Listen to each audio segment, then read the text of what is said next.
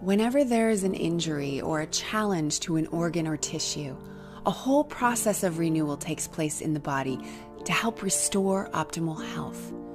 Soon after the injury, the affected tissue releases specific compounds that travel through the blood to the bone marrow. When the compounds released by the injured tissue reach the bone marrow, these messengers tell the stem cells in the bone marrow to divide and create new stem cells, which are then released from the bone marrow into the bloodstream. Slowly, the number of stem cells increases in the blood circulation. At the same time, the affected tissue releases another compound called stromal-derived factor 1, or SDF1, that attracts stem cells.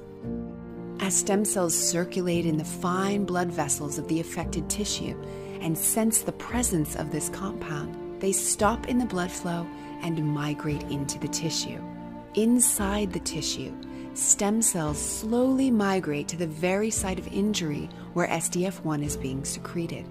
When they reach the site of the injury and come into contact with the damaged tissue, stem cells begin to multiply and then slowly transform into cells of that tissue. Through this process of amplification, one stem cell can become thousands of tissue cells.